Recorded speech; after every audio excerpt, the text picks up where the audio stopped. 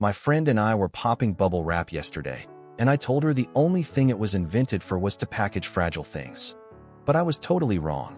Bubble wrap was invented in 1957 by two engineers, Alfred and Marc Chavannes. But their goal wasn't shipping protection. They were trying to invent a textured, three-dimensional wallpaper. Their idea was to create a modern, easy-to-clean wall covering that would appeal to the US and European markets. Spoiler, it failed spectacularly. People thought the plastic sheets with trapped air were bizarre and ugly. Nobody wanted bubble wallpaper. The engineers then tried to market it as greenhouse insulation, which also didn't quite take off, though it was a slightly better fit. It took a third idea, that the trapped air cells could protect delicate objects, to finally find its purpose. IBM was one of the first major clients, using it to ship its fragile computers.